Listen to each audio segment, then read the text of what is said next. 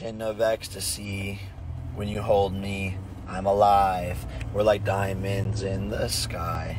I knew that we'd become one right away. Oh, right away. At first.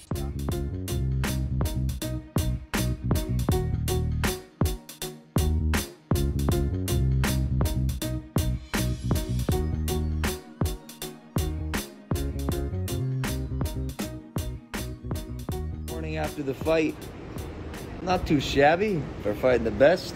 I'm seeing this narrative going around that there's one part in the fight where Floyd punched me and I kind of like leaned on him a little bit and it looks like I kind of went limp.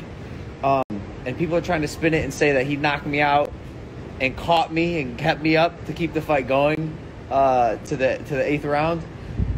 Shut the fuck up. Like, just shut the fuck up. Like, stop trying to discredit what happened last night. Make no mistake, he got a lot of good punches in. There's a couple photos, I got fucked up a couple shots. I didn't know my face could like make that shape, but never rocked, never blacked out, never obviously got knocked out. He didn't hold me up. He tried to take me out and he couldn't. It was great. Puerto Rico is beautiful right now. Look at that sunset. I'm so happy, guys. Thank you all for your support. It honestly means the world to me. The one question that remains, where do I go from here?